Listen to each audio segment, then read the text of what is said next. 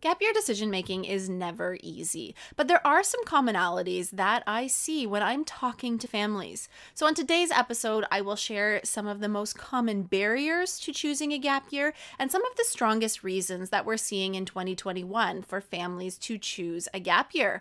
I hope this is helpful and enjoy the episode.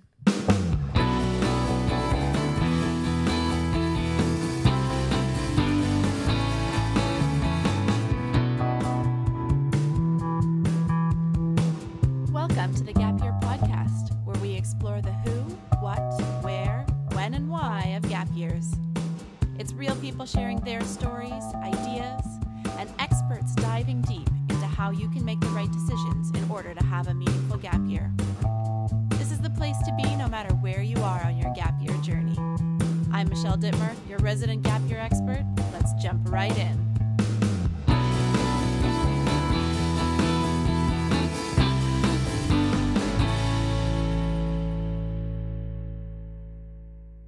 Hey there, and welcome to the Gap Year Podcast. My name is Michelle Dittmer, and I am your host and Gap Year expert. Today, I am going to be sharing with you what I've been hearing over the last couple of months from families who are exploring the idea of a gap year. I'm going to share with you some of the reasons why folks are a little bit scared to engage in the gap year experience, and I'm going to share with you some of the reasons why what are really tipping the scales so that families are jumping on board with this idea. And I hope that this gives you a little bit of clarity. Some of these ideas might really resonate with you, might be what you're feeling, and maybe I'll give you a little bit of reassurance that the gap year pathway could be the right thing for you. So let's start off with some of the things that are getting in the way of families choosing the gap year pathway. Now, the first thing that I hear all the time is that folks don't want to waste their time. Let's be honest about what happened in 2020 and what 2021 is starting to shape up to be.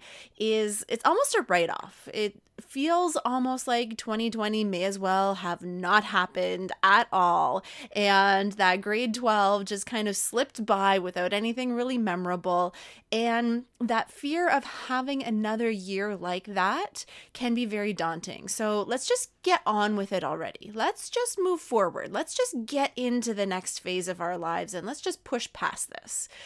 So let's start university, because that feels like a new chapter, and that feels like progress, something that we may have. I don't know if you're feeling like I am, but we may feel like we haven't seen progress. And so jumping into higher education might be that pacifier or that thing that feels like progress and might be a marker of moving forward. And so they really don't want to take that intentional time because they're scared it might be a wasted time. And I can tell you for sure, you can ask any one of the alum who have taken a gap year, the words that always come out are best decision ever. That it shaped who I am. It gave me clarity on my future.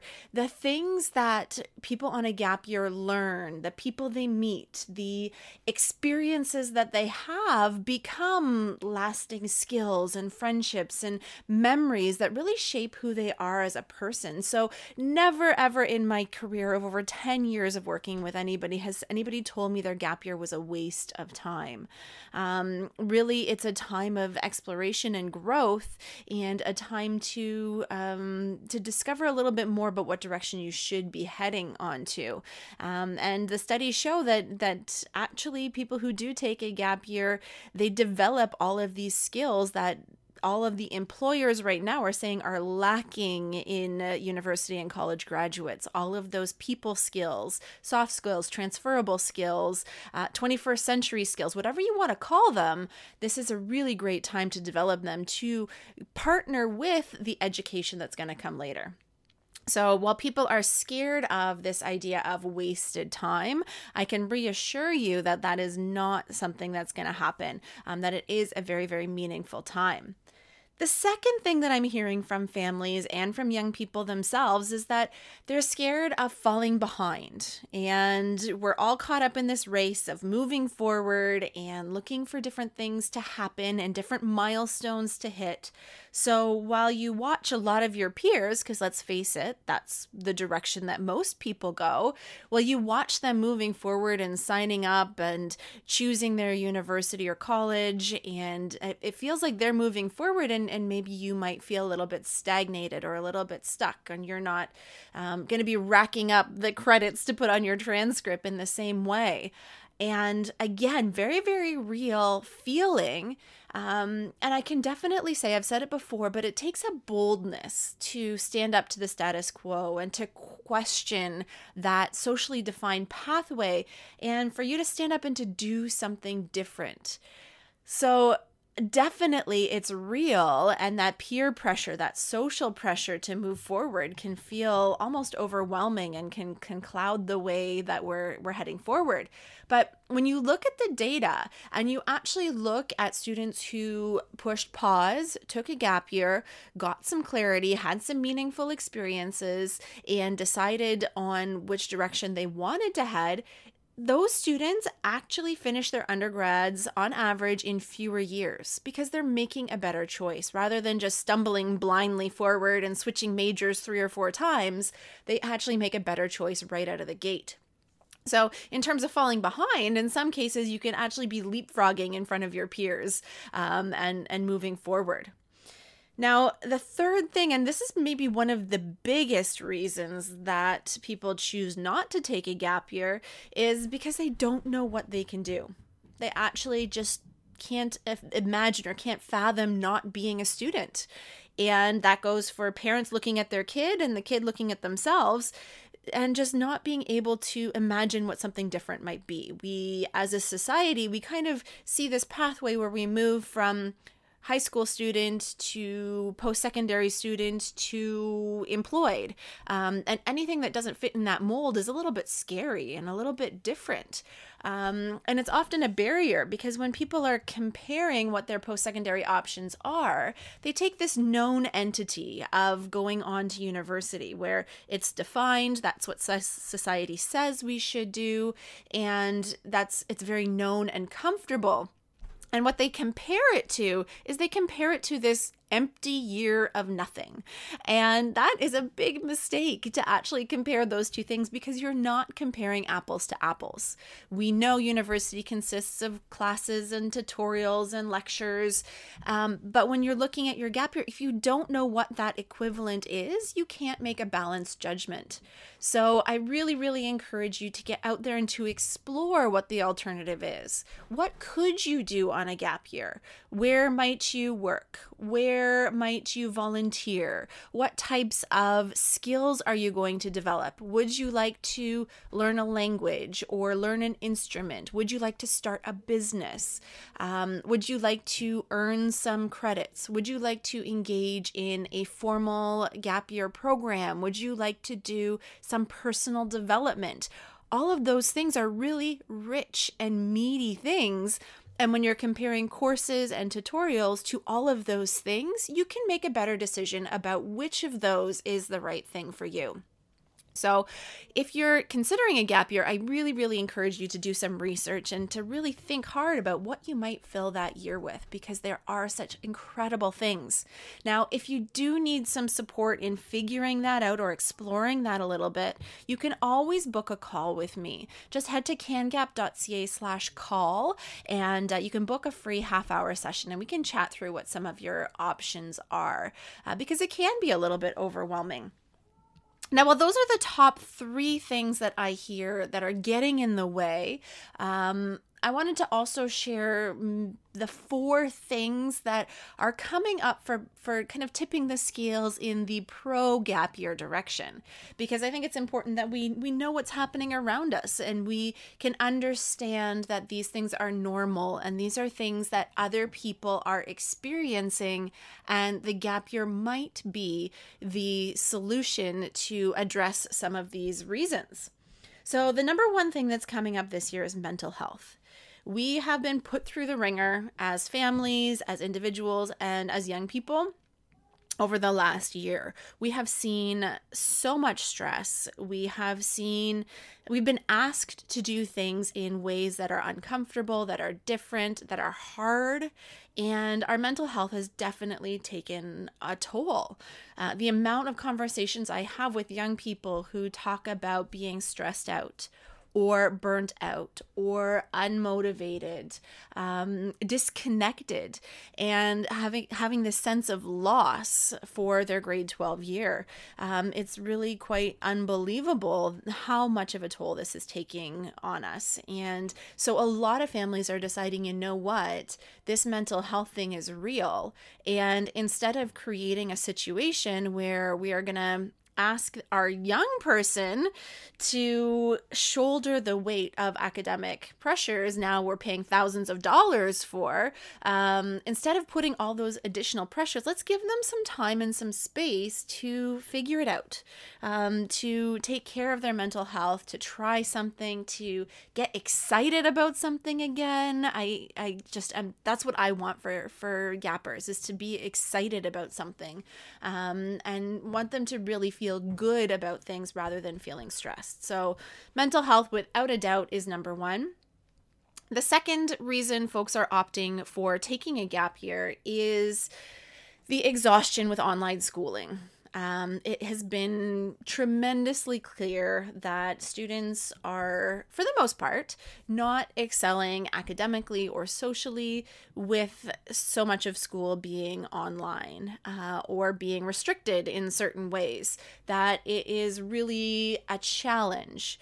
And we had all hoped that this virus would be long gone by now, but I think we're all really finally wrapping our heads around the idea that this virus is going to be around for a while. As we get word of this vaccine and we're excited about it, we're starting to also come to terms with the fact that you can't vaccinate our entire population in the matter of weeks. So this rollout is going to be slow, and this virus is going to affect our lives for quite a while now. And so people are concerned that next year's classes will also have a virtual nature to them.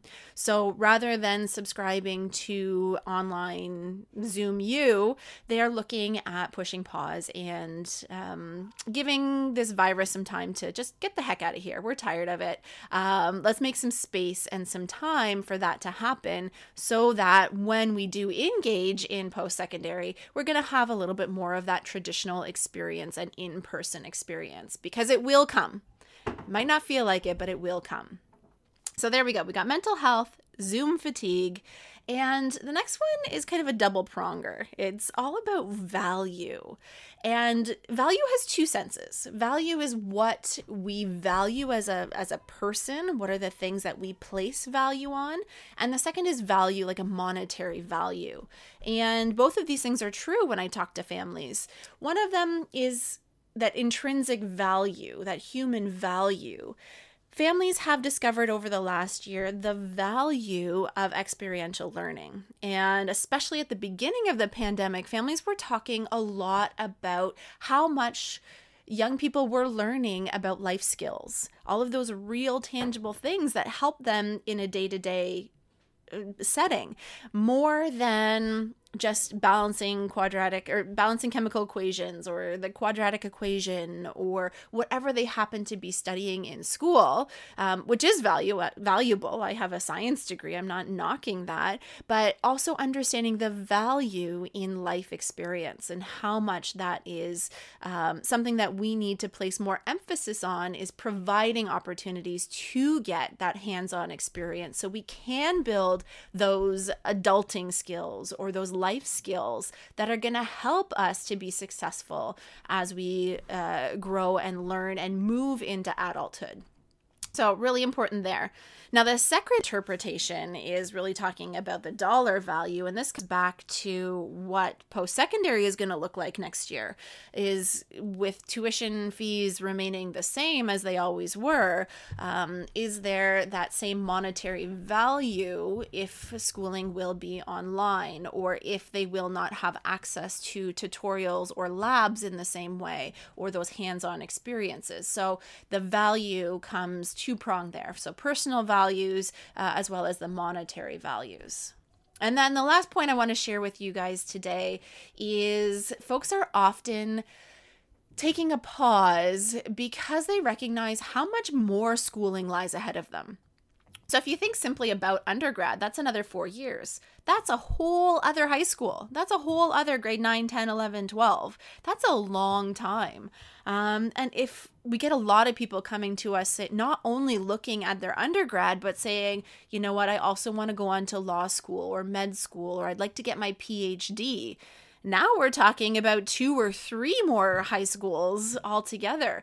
And so these students are saying, you know what, I need to recharge my batteries so that I can be good at being a student again. Right now, I need to flex some other muscles and I need to get ready for that next stage, but I need to do something different for a year so that I know that I will be successful when I go back to being a student. So really recharging that exhausted brain and making space for something different for a little while.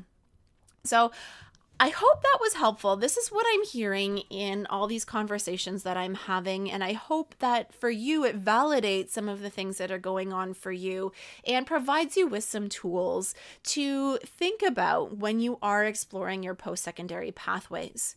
Now, as I mentioned before, if you do want some additional support, I am always around to help you, and don't hesitate to book that call with me. CanGap.ca/call. It's a really great way to get some perspective and to have a conversation with somebody who can share with you what the alternative might look like. Now, CanGap is a nonprofit. I am not going to make any more or less money. I am not in the business of convincing you or manipulating you to tell you that a gap year is a good idea. I'm simply here to provide you with the resources so that you can make the decision that is best for your family. So if you do want additional support in that conversation, I am always here to help out.